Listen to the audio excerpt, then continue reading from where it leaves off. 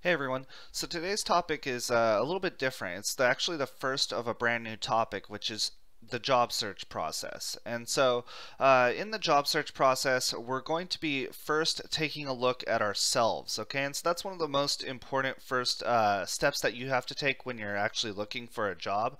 And so I'm just going to go over the process of taking that first step and taking a look at yourself beyond anything else before you actually start your job search. You can't start with the resume. You can't start with job application. First, you have to take a look at yourself.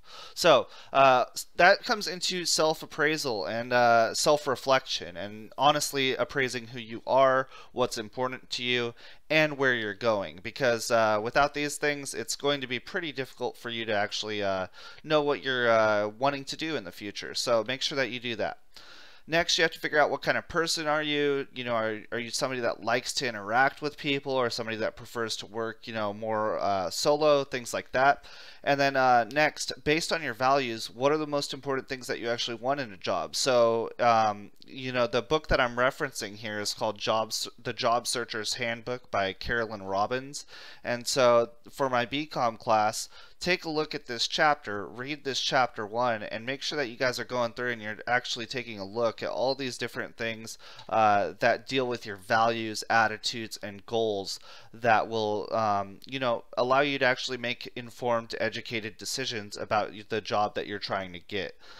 So that's exactly where we're going to transition to now, is the values that you have, and then we'll get into attitudes and goals. So the values that you have, that basically has to be done in your self-analysis stage. And so a couple tips for self-analysis is that you need to do it yourself. Okay, friends and family might have a biased perception of you, but ultimately you're the authority on yourself. So it's important that while you do the job search process, you keep in mind that you're evaluating yourself. You're essentially the salesperson for yourself. So make sure that you are making sure that you have the authority on yourself, and that you're not letting friends and family make your decisions for you.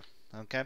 Next, you got to look at things and processes. So what your values mountain, basically it's going to be broken down between a few different things. Your intrapersonal values, which are your core values, those values that are inside yourself, like integrity, achievement, what do you get when it comes to satisfaction from your job. So you have to keep those things in mind.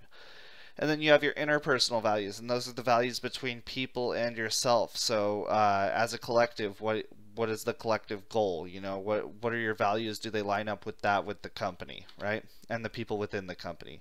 And then finally, attitude, right? We need to talk about attitude. So it's very hard to get a job if you have a bad attitude. I don't know if you've ever interviewed someone, or if you've went into an interview with a person with a bad attitude, or you were that person with the bad attitude.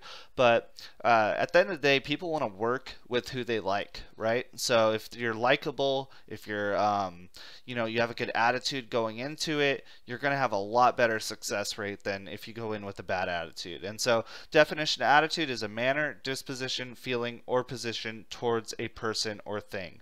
Okay, so in the next video, we're going to talk a little bit about setting goals, and talking about setting feasible goals but challenging goals, and making sure that you set up your goals in a way where you can actually achieve them, right? Not just have extremely large long-term goals with no ways to actually achieve them. They have to be broken up into smaller chunks, and be corrected and adjusted as you go sometimes.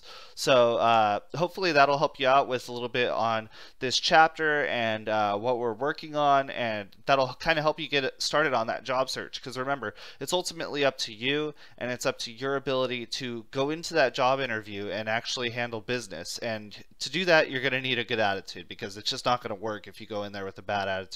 And you have to know what your values are. So these are just some things to think about while you're self-appraising yourself for the next few weeks. And then we'll hop into some other things like applications, resumes, and interview skills a little bit later on. So thank you so much for watching.